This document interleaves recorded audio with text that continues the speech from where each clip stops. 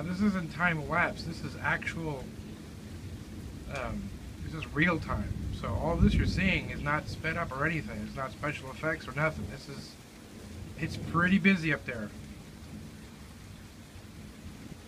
And I'm getting the most beautiful shots I could possibly get.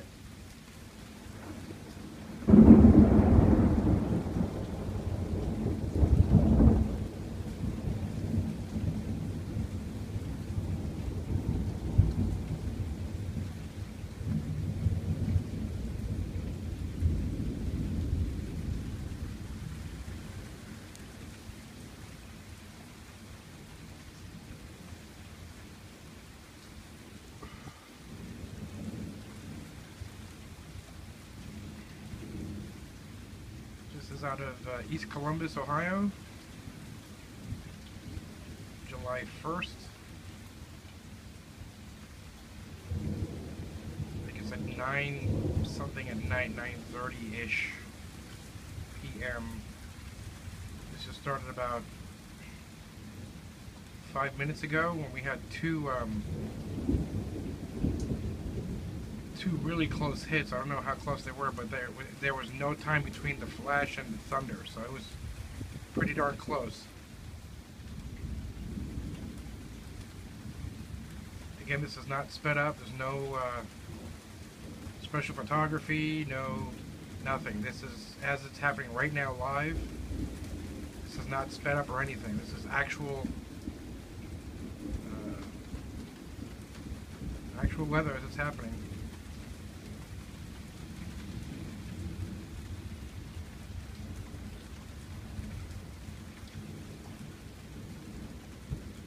I'm going to move the camera a bit because a lot more lightning bolts are coming out of this side.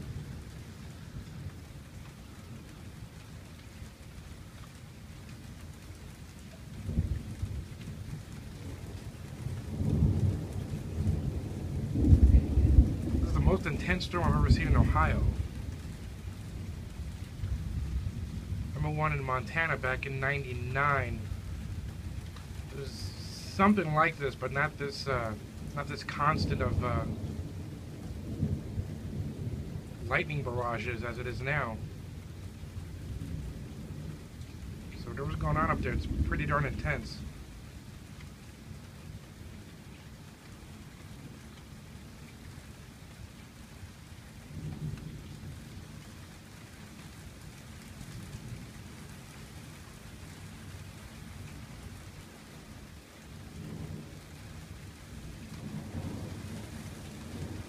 Waiting for that thunder to come back. It's going to be pretty loud after all that.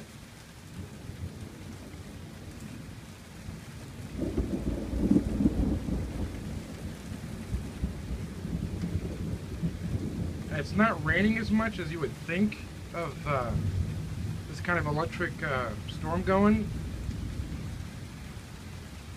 Actually, it's kind of light considering the activity up there.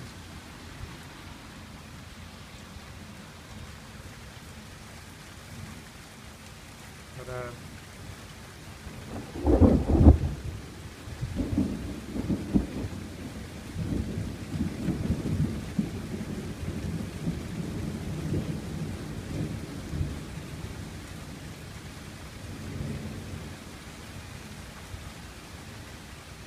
I want to send a hi and a thanks to Jamie over in Worthington, one of my best friends. We were talking on Facebook, and when it started, he showed me the NOAA map, and seeing that, I was like, well, I'm going to go outside and catch that because that looks pretty intense.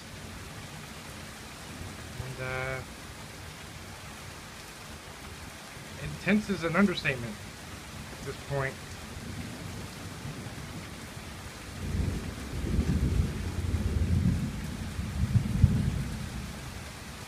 It might sound like a downpour, it really isn't. That's just a gazebo. The rain's hitting off the gazebo makes it sound like that.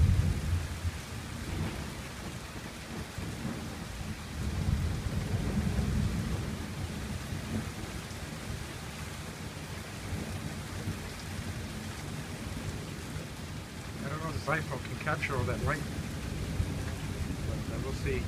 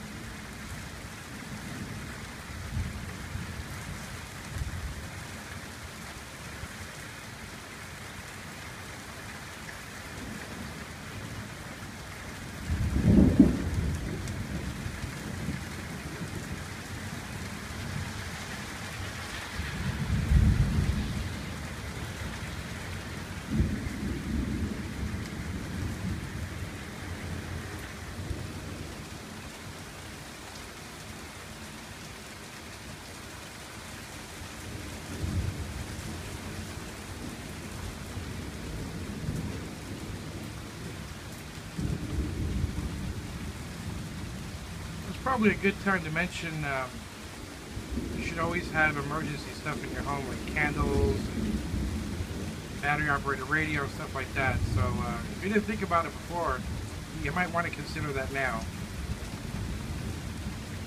For emergencies like this.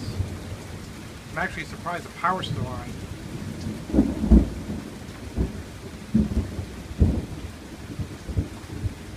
And I work for my local cable company, so I'm sure there's going to be a lot of service problems this evening.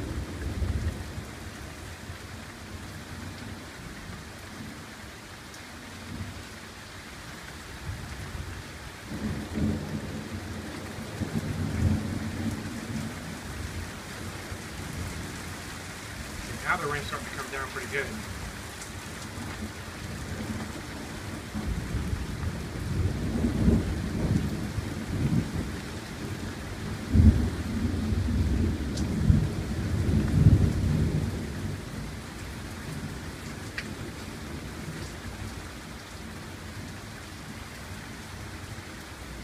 Also might want to mention those power strips and surge suppressors you folks have.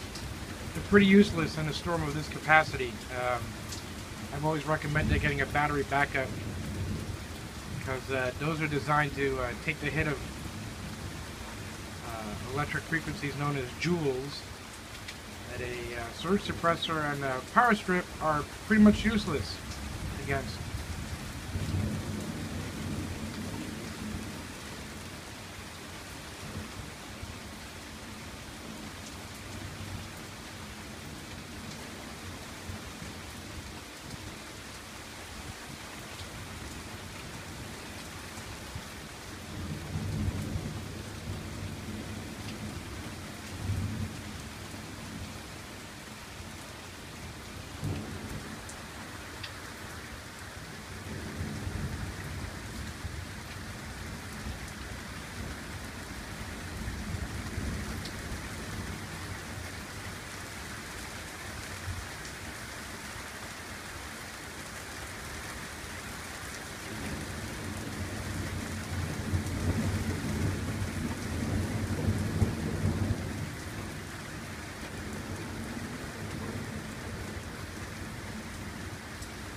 I'm going to sign off because I'm starting to get wet and these bugs are eating me alive. So, on behalf of Jamie, our storm spotter or chaser guy in Worthington, and yours truly, Anthony Perez, live from East Columbus,